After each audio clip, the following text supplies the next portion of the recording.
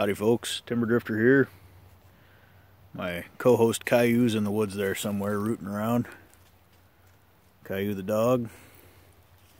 Some house sitting, taking care of some horses and a dog. And I realized I hadn't heard the horses in a while. And it's a bright sunny day and it's been cold out, so it's kind of unusual that they wouldn't be out in the pasture here. So I figured I better come check the barn, make sure they're in there. And see, the fence doesn't appear to be compromised anywhere, but right before I turned the camera on, I heard basically a call and reply in there. Now I see them moving around. There they go. So they're checking me out. What's he doing on that side of the fence? I usually go on the other side of the fence. Yep. So now that I know where they are, I'll go ahead and go for a walk here. It's a lovely horse trail. Big tall trees, a whole line of them. I'm going to go back behind there. Hang on.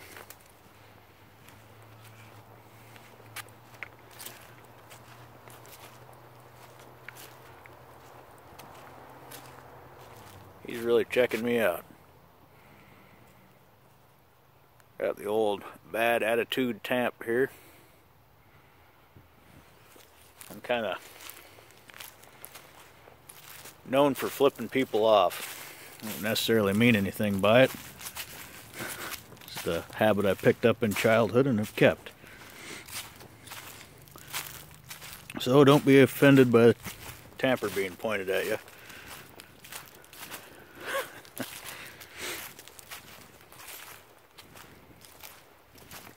Yeah.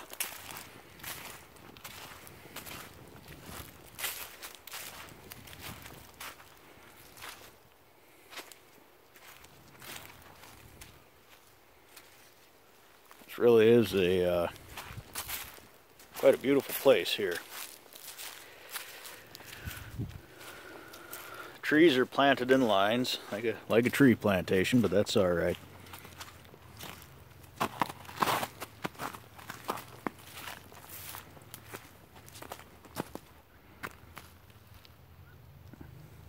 Still a little snow in the woods, not much. It's just a little bit too warm to be wearing this coat. Not warm enough to take it off.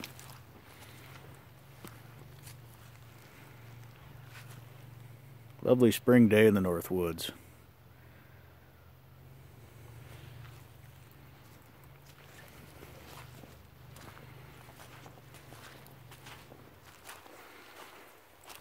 So since I've been here house sitting, I'm catching up on YouTube videos, and of course I always end up watching a lot of documentaries and personal interviews. I like it when somebody's traveling around and they stop and interview people, especially when they're not necessarily from that area.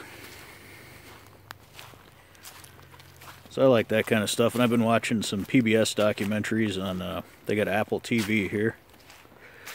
It's kind of a novel thing to me. It shows up as tiles on the screen rather than channels, and you go through and pick out which ones you might want to look at and open that up. And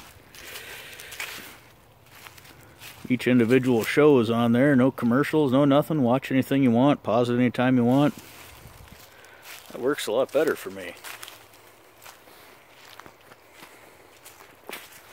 I hate commercials. I haven't had a TV since, I think, probably 2004 at the latest, so not a regular part of my viewing.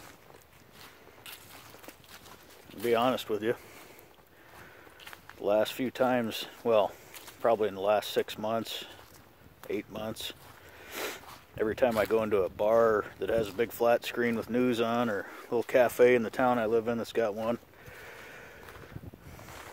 kind of feel like those news programs are doing some pretty good brainwashing. What I mean by that is all the flashing images And the images don't necessarily line up with the words they're saying. So I'm not being all paranoid, freaked out here, just saying I can't really handle looking at it. My mind feels weird afterward. Just not used to all those flashing images and all those hairdos smiling and grinning while delivering terrible news. Man, they have the stupidest people on as experts and commentators. Several times recently I've seen somebody supposedly knows what they're talking about. It's not being completely off, and it's not just a matter of opinion, it's a matter of this is how things are, you know. Anyway, I'm not going to delve into that. Everybody's kind of tired of the news cycle from what I gather. Country's divided enough. Friends are divided enough without going around trying to piss everyone off. Isn't that pretty? A little snow-covered trail. It's really nice, really beautiful day. Totally still, no wind.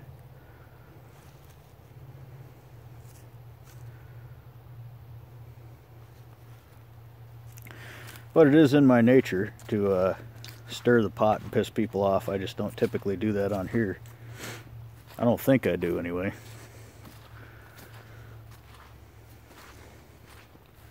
A lot of the people that aren't good friends of mine, but people that know me, don't know where I stand on any particular issue. Well, there's a few. But I tend to argue things from both sides, and if somebody's real hot on one topic and I can tell they don't know what they're talking about, or they're just mimicking something they heard on the news or some radio broadcaster say, I like to argue equally from the other side and get them all hot and bothered and ask them tough questions, and they end up not knowing what side I'm on. I might be on their side.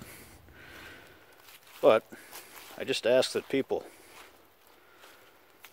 think about things, you know, question things. Don't just accept what you hear because it sounds good. Basically, I just ask that people don't bullshit themselves, and while they're not bullshitting themselves, don't bullshit me either.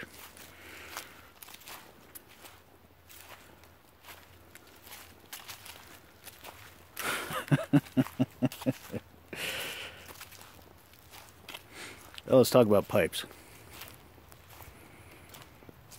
Get some good light here. So this one I'm smoking, the K. Woody Saxon. And I've admired this pipe since I was a kid. I think I've talked about it in another video. But I recently did some work on it and made it smokable. So yeah, I first saw this pipe when I was a kid, probably like 5 or 6, maybe a little older, in the Rexall drugstore on the, I think it was, if I remember right, it was kind of a, sort of a pyramid spinning display for K. Woody pipes. And this one's a Sandblast. Let me try to find some good light here so I can show it off a little bit. Sandblast, pretty nice one. I've always admired it.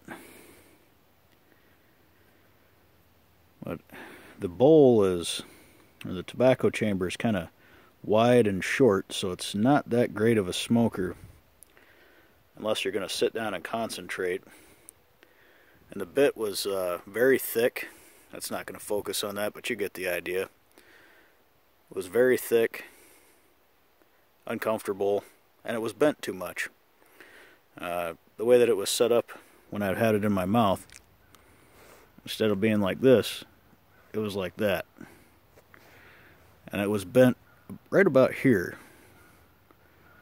So that never worked for me. I admired the way it looked aesthetically, but it didn't work for me as far as practical smoking. So I put it in some warm water and straightened it out, polished the stem with paper towels and fine sandpaper, reworked the bit with the file, and I re-drilled the pipe, 5/30 seconds. Smokes a lot better. It's still not perfect, but very little is. In fact, I don't even know if I could point out one thing that is. Except for maybe something nature created. That ice right there. That ice is perfect. It did its job. It's melting, it's hanging on. The grip of winter is loosening. It's a beautiful thing. I'm gonna go walk on it. I mean, look at that. Perfectly copied all those shapes of those leaves.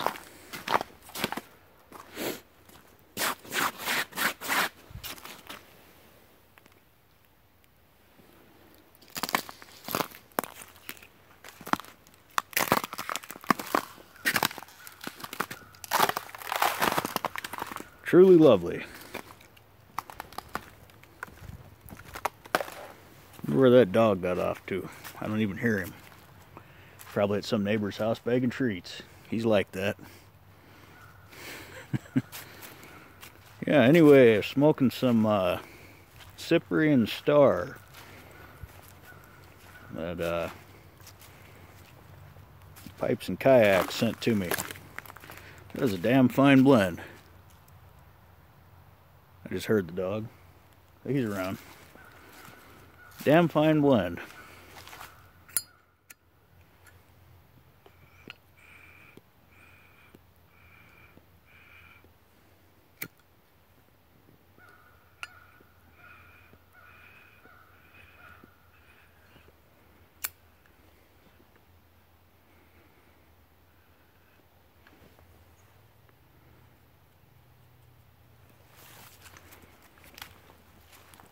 Smoke it right down to the bottom.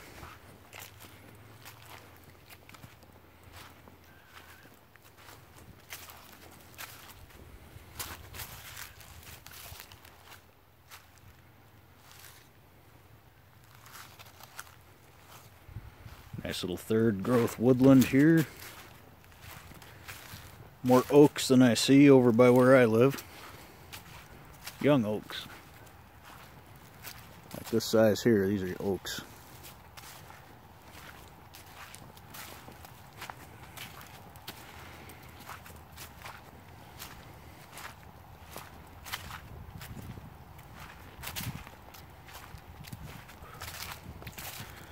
So, not a good trail pipe. It's very light, it's comfortable to clench now, but because of that shallow bowl when I'm walking, sometimes embers will fall right out of it.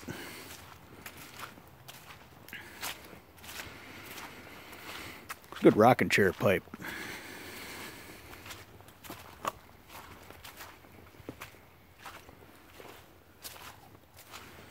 That's bog out there, but we've had a lot of water and a lot of snow, so normally that would be kind of reeds and sphagnum moss and maybe a little standing water. But right now it's all just melting ice. So it doesn't normally have that much water in it. Or not that I've seen.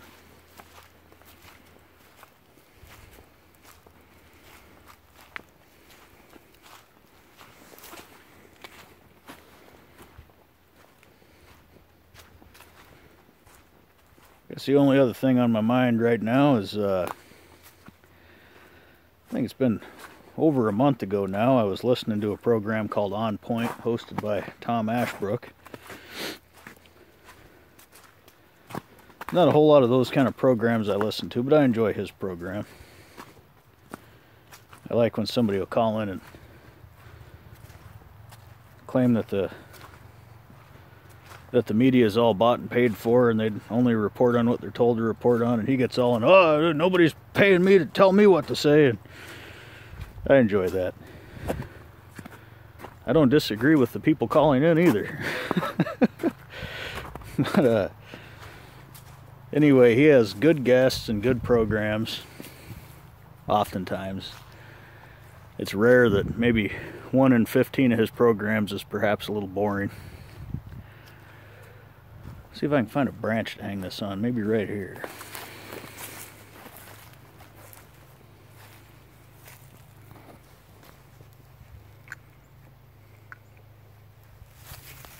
Maybe this one right here.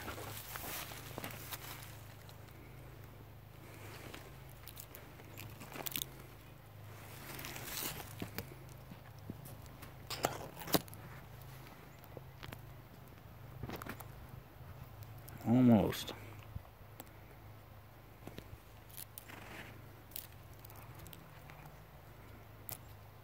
Just hang in there a minute. I'll get it. Alright. That'll work. Yeah, so I heard a guest on his program. A musician. This one's out, so I'm going to switch to this one here. The old Butts Choking. Canadian. He had a guest on his program.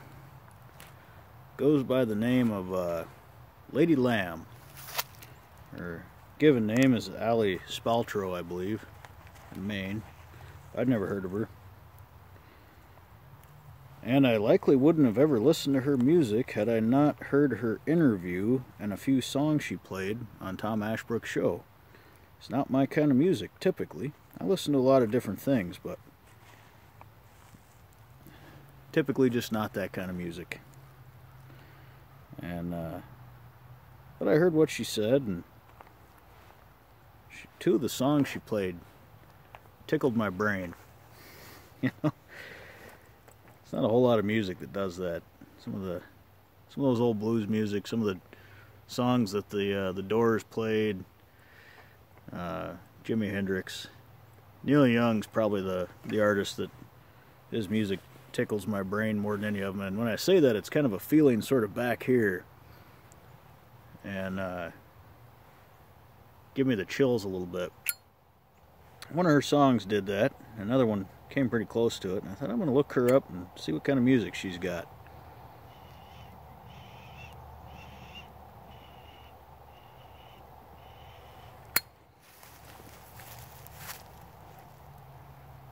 When I initially listened to those first two songs I listened to on the radio, which if I remember right is the song Crane Your Neck and Spat Out Spit. Not a very appetizing title, but it gets the point across.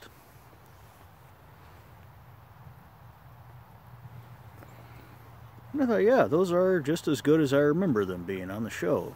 So I started listening to some of her other music. Kind of figured out where she was coming from, and I didn't look her up. I just going through YouTube looking at the different songs.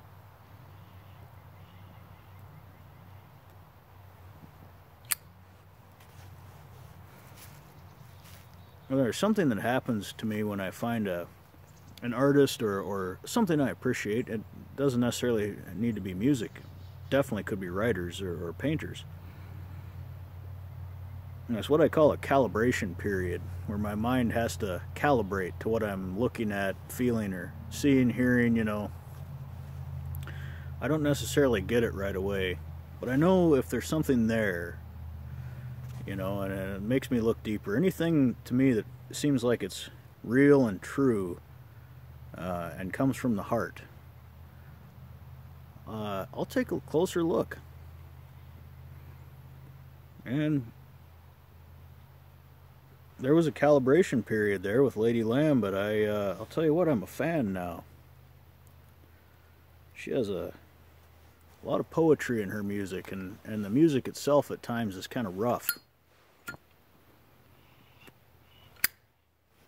I get it. I like it. The calibration period thing, though. The best example of that, almost 20 minutes. Well, I'll try to wrap this up quick. Long video. I have a friend that I met years ago, he and his wife, that was a painter. And his paintings, although I recognize the talent in them, they didn't do anything for me right away. It's just the first painting style that I really identified with was Impressionism, and I've always admired that since then. I have some prints and things that I display.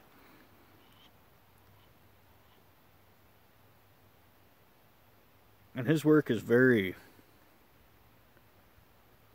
I can't think of the right terms for it right now, but it's very layered. It's oil paints, and they're very layered. It's textured. And you kind of got to step back from it to see the picture of it. And it's not, I mean, he's painting actual things, typically animals.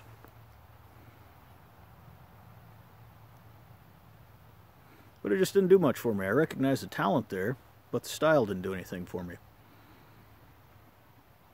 And then one day I was house sitting for them, and he had his studio in the second floor apartment of a garage, and it was a big wide open room, painted white with some windows and sliding glass doors, plenty of light coming in.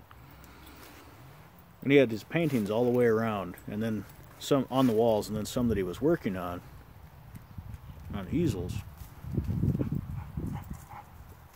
And he was an occasional cigar smoker, so I figured I could get away with smoking a cigar in his studio. So I sat in a chair just about right in the middle of the studio for about 4 hours and puffed on this really great cigar. I don't remember what it was, but as the sun moved across the sky and the light moved around the room, it lit up his paintings. And all of those paintings, I realized that not only does the texture provide shadow and depth to the painting, but the paintings themselves have their own light. Everything I've seen him paint has light in the painting represented, and then when other light shines on it and moves across it, if you look at them long enough, man, that just lit me up.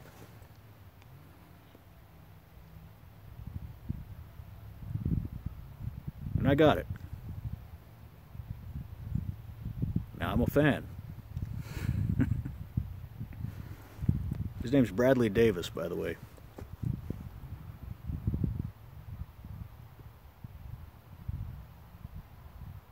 At that time in his studio, he had some pet portraits, but mostly he had wildlife portraits, and he also had some, like I said, I can't remember the right terms, but just lines and squares, all different colors, and just texture built up. And yeah, sitting in that room and watching that light move across the room and across those paintings really lit me up.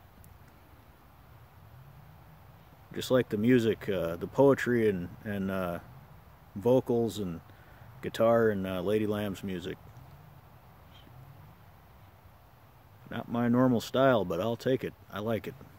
Y'all take care.